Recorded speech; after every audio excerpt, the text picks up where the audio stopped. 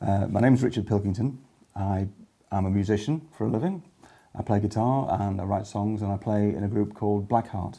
I was driving up the M6 motorway in a car, middle of the day, on a sunny day, dry conditions, everything. For years and years and years, I'd been a really lazy driver. I never wore my seatbelt. And then suddenly I saw a police car in my mirror, and I knew that he'd seen me without a belt. He overtook me very slowly, like they do, pulled in front of me, stop, stop, stop.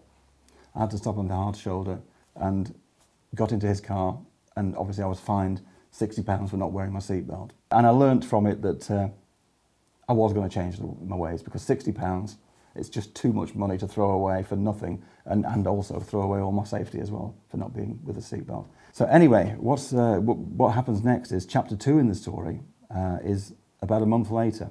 We'd been playing a gig in Stratford. We decided to get back in the van and come home. We were just coming up to Charnock Richards Services on the M6, so, you know, half an hour from home. But suddenly, this massive crash, the loudest sound you can imagine, and this massive impact which just thrust us forward.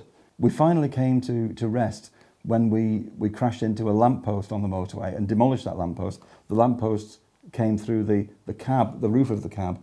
We didn't really realise what had happened until we saw the other truck in the distance.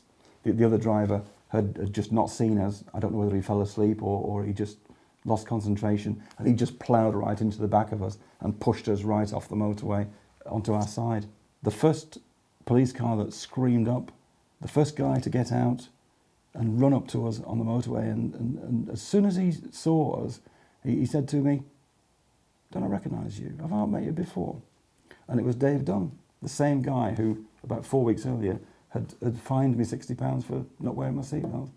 So I decided to write a letter to the police, to the Chief Constable, just to let the police know that when they're going around spotting people who are not wearing seatbelts, they're actually doing them a big, big favour. Because he, plus the seatbelt, definitely saved my life.